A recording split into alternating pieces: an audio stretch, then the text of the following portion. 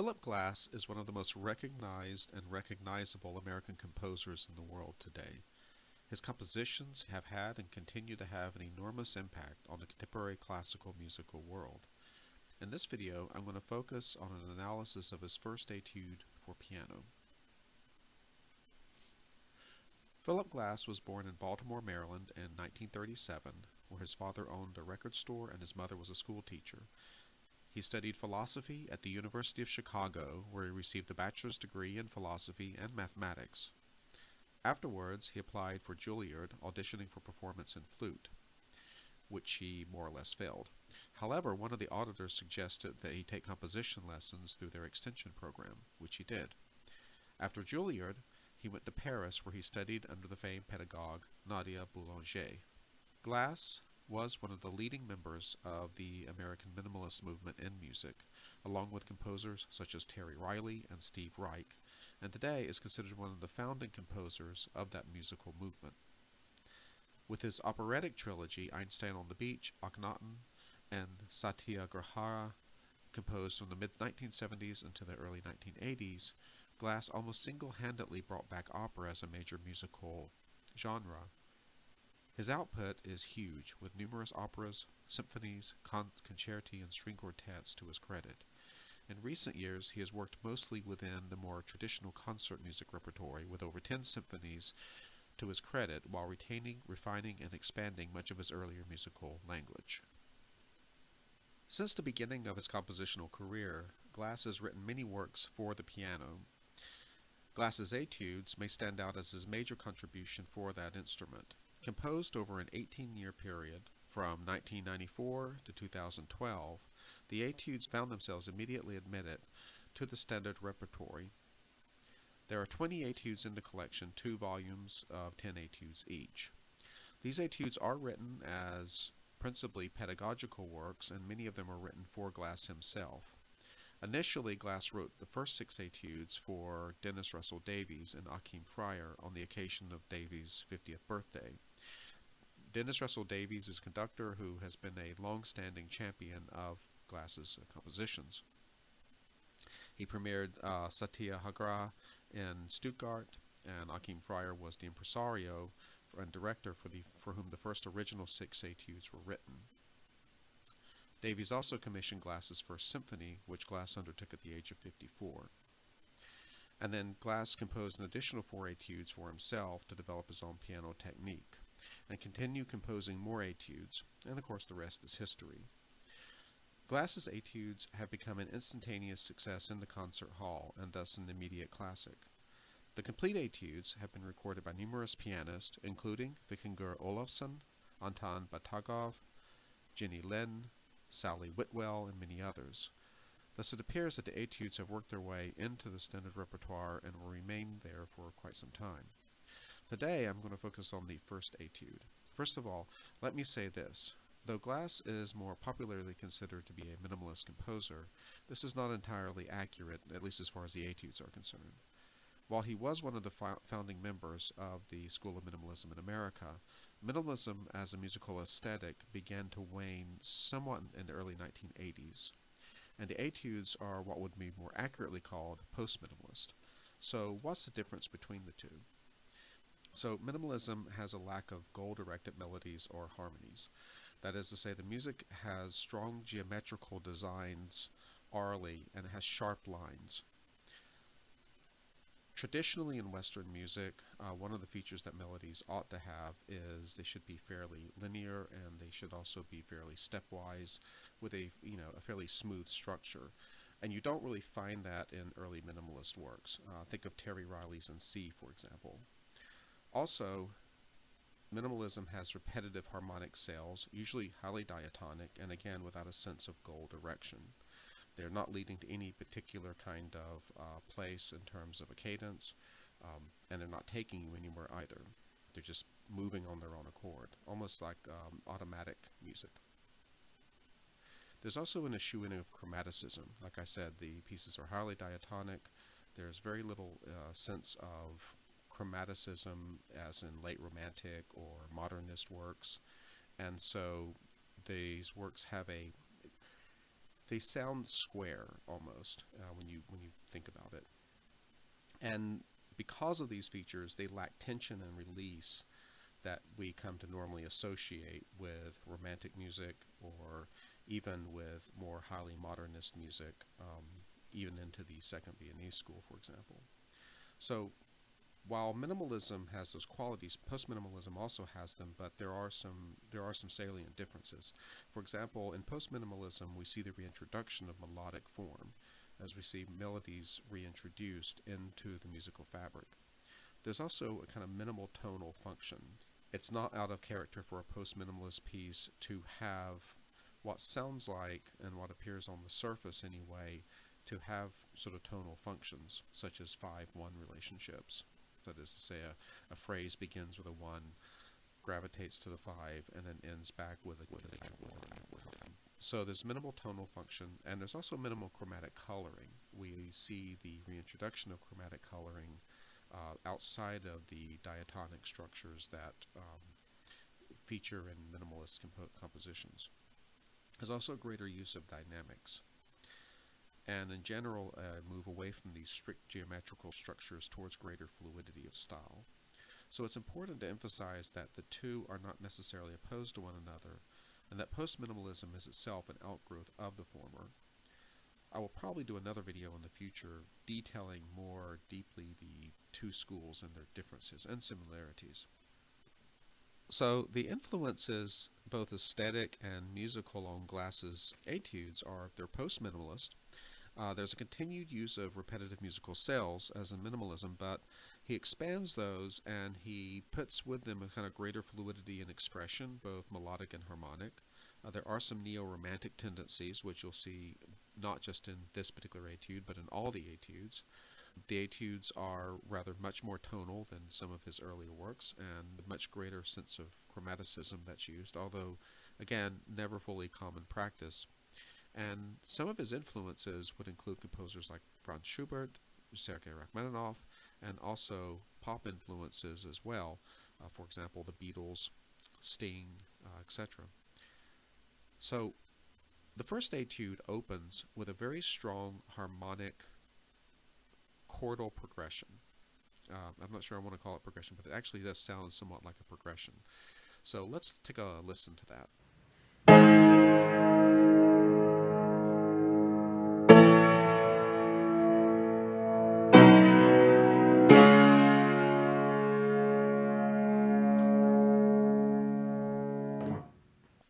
Okay, so we have this strong chord opening. It's somewhat unusual, and basically the work is bracketed by this. We open with this, and then we close with this, and then there's a short coda afterwards. So what we begin on an A major chord that basically progresses to a D major chord. Now, in general, the etude it sort of hovers around G minor. So what this would almost appear to be would be some kind of like secondary dominant progression going to the dominant of G minor, which is kind of interesting in and of itself. But also notice the soprano lines and the bass line.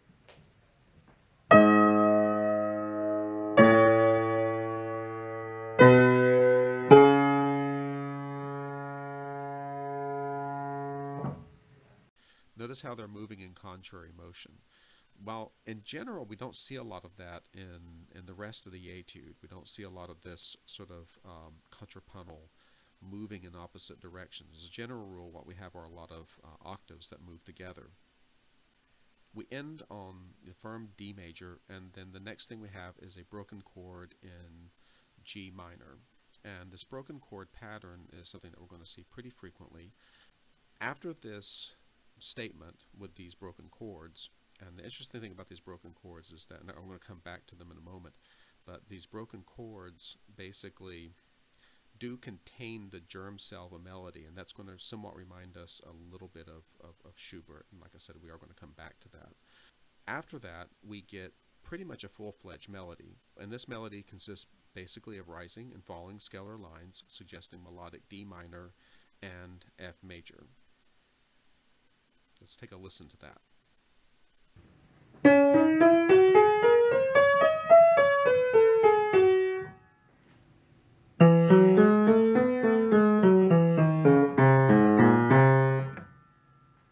these melodies typically show a kind of question and answer kind of structure too. They're dialogical.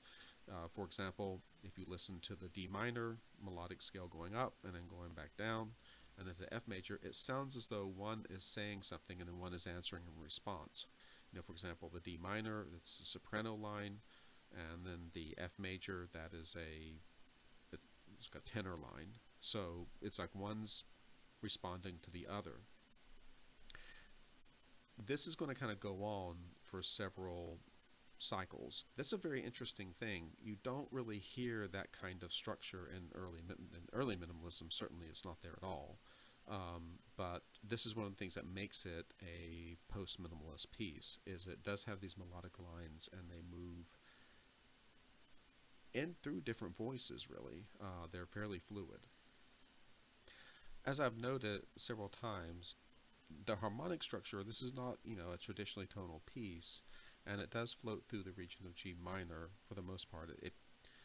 It begins with what seems to be a kind of secondary dominant succession to the dominant of G minor, and then we have a G minor broken chord. And then it ends pretty solidly in G minor. Now, although not traditionally tonal, Glass doesn't hesitate to use what looks like a 5/6 or 5/6/5 to a 1 chord, assuming it's in G minor. That said, his central concern seems to be focused on voice leading as the prime mover of harmony.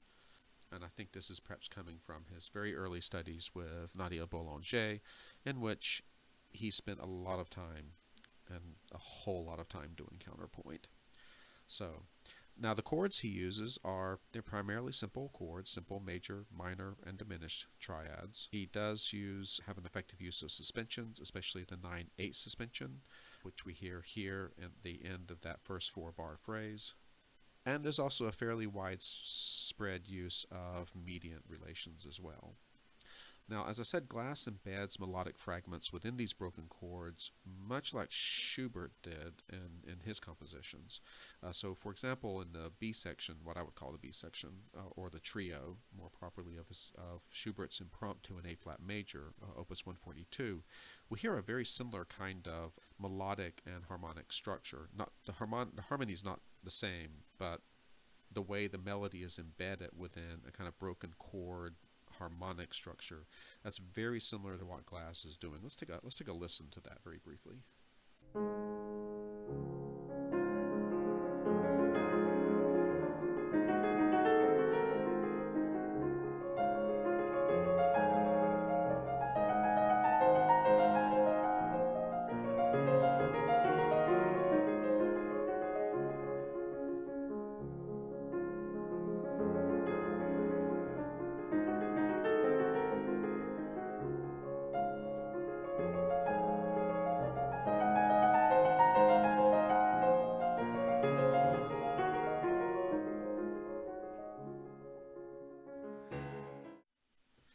So you can hear how Schubert is basically, there are melodic lines that are occurring within these triplets. You hear something very similar happening in Glass as well. So as with many Glass pieces, there is a strong reliance on broken chord patterns within a homophonic texture. This is not polyphony. There's a sort of contrapuntal element to how the opening with these big chords that open and sort of close the piece between the soprano and bass, but I would not call that polyphonic. There's still primarily a homophonic texture. Primarily, the chord patterns, the broken chord patterns, are triplets or eighth note accompaniments that are underscored by a strong beat. Basically, is also harkens back to the strong pop music influence that Glass seems to enjoy. So the etude begins and ends with block chords, the last block chord landing firmly on a big G minor chord, preceded by a D major chord in first inversion.